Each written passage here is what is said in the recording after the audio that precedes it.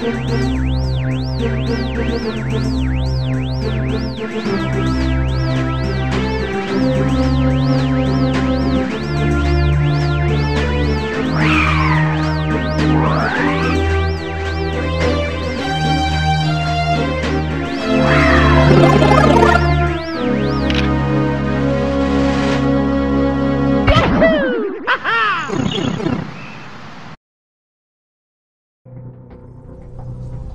marshal the forces of the Brotherhood is the greatest honor I can bestow upon the faithful. You may consider yourself a candidate for that role. Your abilities are unmatched, but I have yet to see you reveal a deeper understanding of what it is to be Nod. Show me what I have yet to see. I shall be watching. Hey everyone, I'm Crazer. And I'm Chewy. And hey, welcome back! Today we're doing Kane versus Mario. And just Mario from the Mario series. I wonder where that comes from. And Kane from the Command & Conquer series. Right. So let's get started with personality backstory. I'm not even going to argue for Mario. Well, I mean, he's got a pretty, I don't know, his backstory is sketchy at best. He's some random Italian plumber.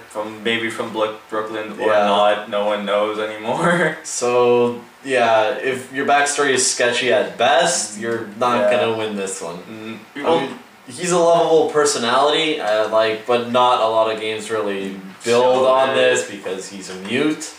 Yeah. Well, even in the games he does talk, it's like, what the hell is he saying even? I mean, the Mario Luigi games, they do have their interactions, and it seems like everyone can understand them, but we can't. Yeah, so, you know... And then compared that to an actual human being who is actually an actual actor doing it, and also who actually...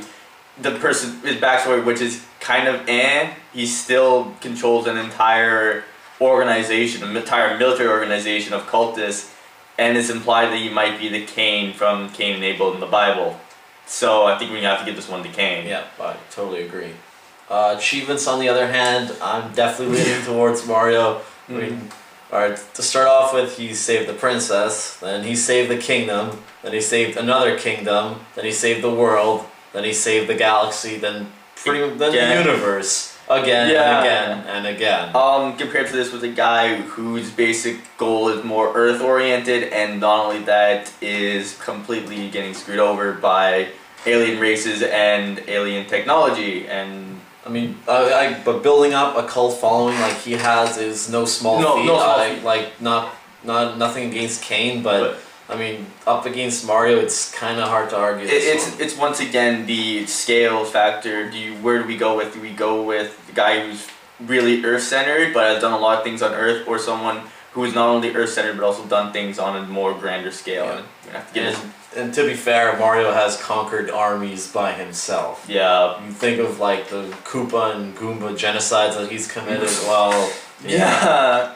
Alright, so we're gonna have to give this one to Mario. Alright, iconic value Mario, not even a contest here. How many of you guys know Kane before these videos? Yeah, alright. I actually did, but that's besides the point. Alright, so who would win in a fight? This one's really tough to do because Kane he never fights. Yeah. He's a general, he controls an army, and these fights are one-on-one. Yeah, so it's kind of... he can't just spawn an army. His army's made up of, people.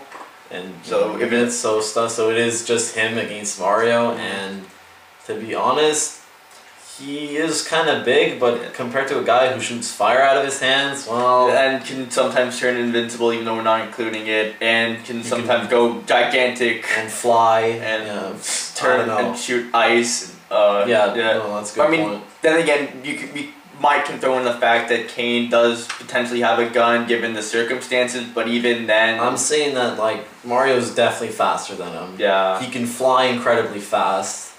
Well, it's kind of hard to judge to tell how fast this is, but I'm guessing that Kane would definitely have a tough time to hit him if he was flying around. Yeah, well, even think about it, Mario has survived missile attacks. Numerous missiles, like bullet bills, right? Like, would his cape be able to deflect the bullets? I'm saying that even if they wouldn't have, his fireballs bounce around a lot, so I mean, even if this was a corridor battle or something, he would definitely have the advantage because he could just shoot fireballs from a safe spot and watch them bounce around. And then depends on which kind of fireballs he has. Like if you have like huge Kamehameha wave, bullets can get like the final smash. Well, Then in ideas any case, across. Yeah. In any case, we're definitely gonna go with Mario for this one. Yeah. So that's it. That's it. Quick video today. Yeah. 3-1 Mario. 3-1. All right. All right. Crazy. So, I'm Chewy. See you guys next time.